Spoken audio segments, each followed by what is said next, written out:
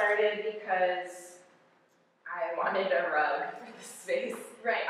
Because, you know, when we do community events, we don't like have stools for everybody, and we want it to be comfortable, and this floor is pretty uncomfortable.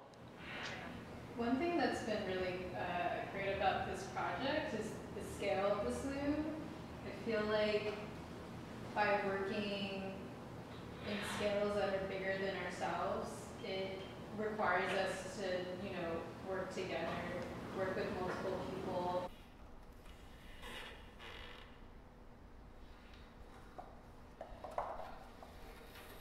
I think initially we were thinking of doing like a huge loom on this wall. We decided, why don't we bring it out into the neighborhood that we walk through every single day and actually get to know the people and build this neighborhood over time. We were talking about the abandoned lot. It represents the celebrity in the neighborhood. We associate it with like all the new developments you see. I think the abandoned lot, you know, fosters creativity in a way. To have abandoned or like undeveloped areas, kind of like stimulate the imagination, because there's still possibility to create and to build and to envision something. So our plan is we are going to roll this loom to this empty lot that we found in the Bayview. It's at 3rd and Underwood. And we're inviting people in the neighborhood to come and bring garments that they want to give away. Our vision is we're going to have people cut these garments apart into strips to weave this big tapestry.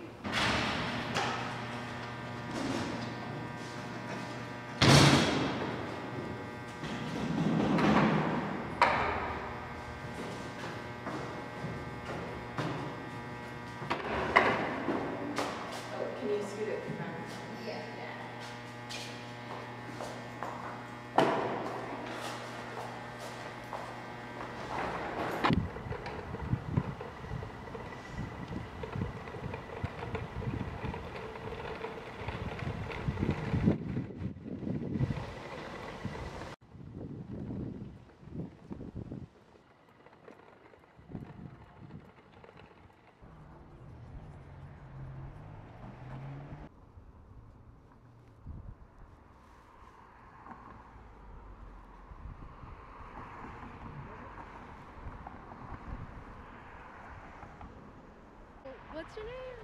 Juan. Juan, and In Spanish, Juan. Juan. Yeah. My chose red velvet. I have a lot of velvet shirts and sweaters, and red is one of my favorite colors. So my family's like, be careful everywhere you go. Like, you know, they think it's dangerous and everything, but it's changing a lot. Like compared to like, because I've been coming to my aunt's house since I was little, Right. and this area used to be a whole different world. Right. Like for the first time today, I went past Armstrong, and I was like, wow. All these houses, like, you know, it's like all the new modern houses, and it's like literally like barricaded off from like a Section 8 part that's like next to the Foodsco. I was like, that's really interesting. And then there's homeless living at the end of that alley.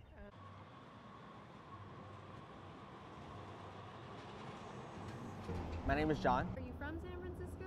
Actually, I grew up in the Bayview district, but moved from the Mission when I was like maybe like in middle school. Purple has always been like, or as of late, it has been like one of my favorite colors just because I just like the tone it sets. You said something like purple reminds you of royalty. Yeah. Yeah. Or I heard it in a song and it's just stuck onto me. You know Future? Future, yeah. Oh, okay. The rapper? Yeah. So like, yeah, he has like a song Purple Rain out, so I guess it reminds me of it.